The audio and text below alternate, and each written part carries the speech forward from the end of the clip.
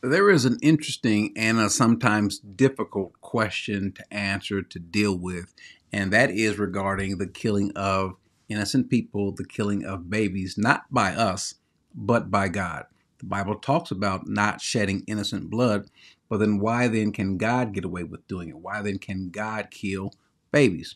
Well, one of the first things we need to realize is that there is no one innocent. There's no one good. It would be a false notion to think that if anyone is ever killed, if there is some sort of loss of life, either through a natural disaster or some other incident, then is that appropriate if God is the one behind it? And let's be clear, God is the one who's behind it. God gives life and God takes life.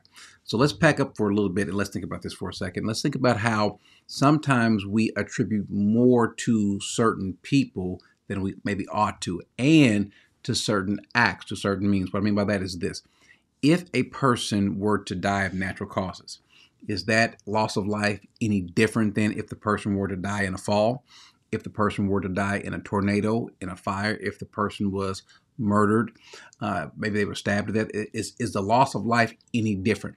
Sometimes we focus on how it happens when we probably should not do so. We tend to ascribe different degrees to something because maybe it's an unpleasant way of going. The fact of the matter is, wherever you're going, when you get there, be it to be in eternity with the Lord, or if it's in hell, how you got there isn't the issue. What you did before you get there is more of the issue, and the fact that you're there, especially if you're in heaven, then your only issue is, your only concern is, why didn't it happen sooner? I can promise you there's no one in heaven who's with the Father who is complaining about how soon they got there or how they got there. Rather, they would have rather to be there a lot sooner. But let's put that to the side. One of the other things we think about, and we ascribe different values as to how egregious something is. It depends on, for us, how old the person is. And we relate the age of a person to the value of the soul. For example, would we say that the soul of a 12-year-old is any more valuable than, let's say, the soul of a 14-year-old?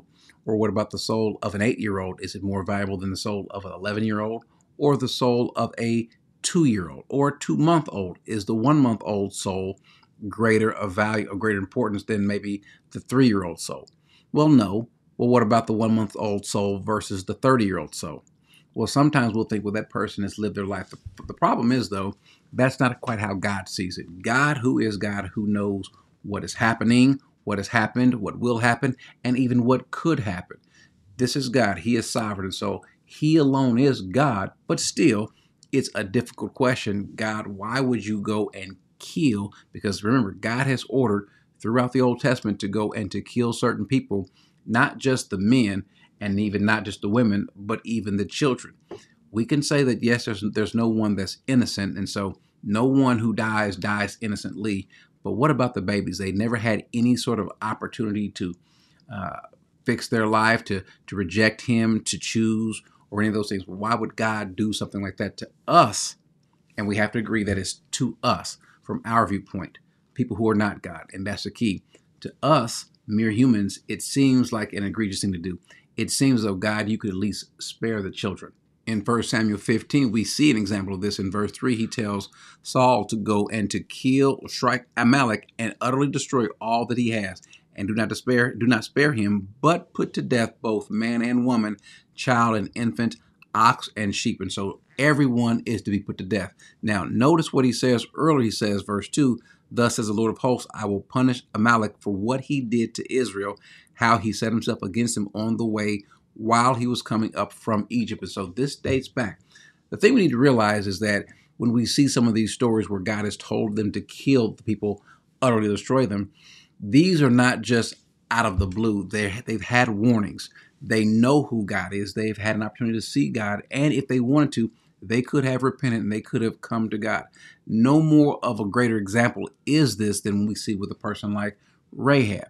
Rahab was obviously Rahab was a harlot. She was on the wrong side of the team, if you will, but she recognized the people of God and who God is, and so her life was spared. Not even was it just spared, but she is in the lineage of Jesus, and so we see this ascribed in the Gospels. We see it spoken of her by one of the writers, as well as in Hebrews.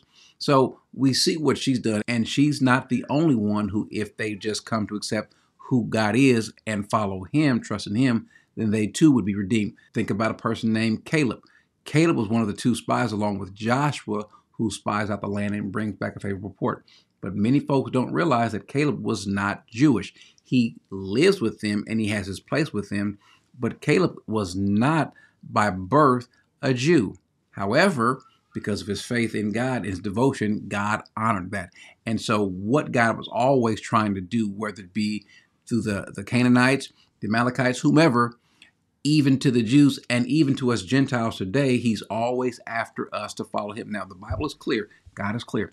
Those that sin, they shall die. Now, who's worthy of death and who's righteous? The reason why that's a question, because even Abraham asked this question of God when he intends to destroy the city. And he says with God in chapter 18 of Genesis, he says, suppose, verse 24, there are 50 righteous within the city. Will you indeed sweep it away and not spare the place for the sake of the 50 righteous who are in it? Far be it from you to do such a thing, to slay the righteous with the wicked, so that the righteous and the wicked are treated alike. That's very important. Far be it from you, shall not the judge of all the earth deal justly? And so the Lord said, if I find in Sodom 50 righteous within the city, then I will spare the whole place for their account. Well, God is not going to slay the righteous with the wicked. The problem is, and I don't know if Abraham is catching this at the time, maybe a lot of us don't do the same thing as well. There are none righteous, whether they be 1 month old, whether they be 100 years old. There are none, period. And they all belong to God. Everything on the earth is his and those that dwell in it. And so whatever he chooses to do, yes, it might seem arbitrary to us because he has not counseled with us. He's not asked us, what do we think about this happening or that happening? And so we might think that it's something wrong or something unjust, but God is not just. God is not going to slay the righteous with the wicked. As a matter of fact, God is not going to slay the righteous at all. One of the problems that we have an issue with is understanding that we are not God. We are willing to accept the good that comes from God, but rarely do we want to accept the bad. But as Job says, he says, shall we indeed accept good from God and not the bad or adversity, or some will say evil, same word, and we should. God knows what's best. God has a plan. God knows what he's doing, and we have to trust that. I have seen people who would get upset and angry with God because something happened in their life. Their child was taken, their home was taken, a spouse was taken, a sibling was taken, a parent was taken, and their anger is expressed towards God. However, they didn't express that exact same anger when it happened to someone else.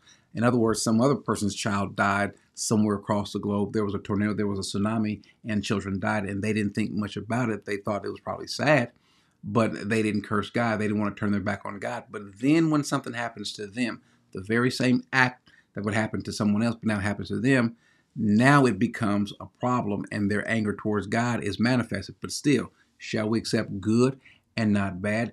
Just as those you would pray for when you had no connection with him, the same thing holds true. He is still God.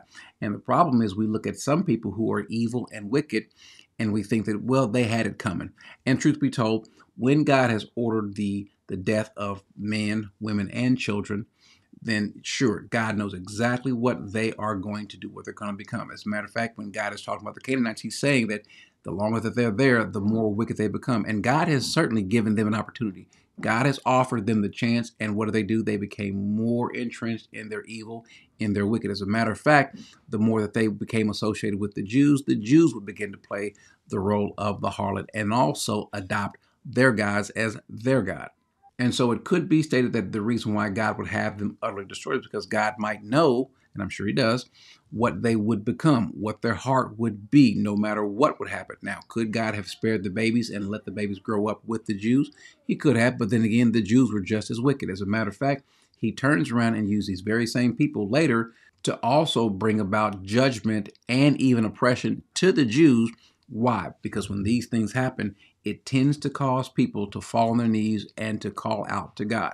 Now, as it relates to babies, still, that's going to be a hard pill to swallow for people to see that or to think that God is doing something just by taking the life of a baby. But again, he knows what this baby would be. He knows what his plan is, what his purpose is, even though he didn't consult us. And some would even say, and there may be some truth to this, that him taking the babies is simply his way of showing mercy to them, sparing them by taking them as babies, then Do they now get a chance to go and be with the Father forever? If you hold to the belief that all babies, infants, and so forth, that they go to heaven, they go to be with the Father at death, well then, what God would have done then would be the act of mercy versus what's happening to the adults who would then go to hell. Is that what is happening? I would not presume to speak for God what the plan is, what his purpose is, if those Canaanite babies, or really any and all babies, if they share the same fate. I wouldn't speak to that, but I would speak to the fact that God is God. Above all else, he's God, he's sovereign, and we are not. But what we can say, what we do know, is that God will use these things as a warning, as an opportunity for people to get right. And even when you think that what's happening to those people, they kind of had it coming, God actually covers that as well. In Luke 13, there's a conversation about what would have happened, or what did happen to some other people. And notice what Jesus says. He says, do you suppose that these Galileans were greater sinners than all the other Galileans because they suffered this fate? I tell you no, but unless you repent, you will all likewise perish. So there's no one who is better off than the next. And he gives another example in verse 4. He says, or do you suppose that those 18 on whom the tower in Siloam fell and killed them were worse culprits than all the men who live in Jerusalem? He says, I tell you the truth, but unless you repent, you will all likewise perish. And he gives example. He says, unless some of these same signs that are shown now today would have been done in Sodom and Gomorrah, they would have repented, but you guys didn't. So don't think that you're any better off. And don't think because certain things have not happened to you that you are better off or they're worse off. All of us need to repent. And all of these things are happening to glorify God. Even when we think about the person who was born maybe in a worse condition than us. Maybe they're paralyzed, or they have some sort of physical defect or deformity. Someone who's blind, for example. But even Jesus will say that these things, when he comes to heal them, that they're done to bring about God's glory, to glorify him. But even if there's no healing done, all of these things are going to work to glorify him. Why does God take innocent life that we consider innocent life? Well, because he is sovereign. We don't know what or why. We know the ultimate goal is to glorify himself, but what's happening in the meantime, we don't know. This is where we have to simply just trust who he is. If we have accepted that he is God, then we have to accept also that he knows what he's doing. He has a plan for what he's doing, and he's still just as righteous, whether he does that particular deed or not. All of the things on this planet belong to him, and he will use everything to accomplish his glory, even in things that we think are tragic, such as the lives of people who we think might be innocent or at least are deserving of an opportunity. We don't know what God's ultimate plan is. And if we were to find that every last baby that was ever taken is now with him, then no one, especially even the babies, would have a problem with how they died or when they died.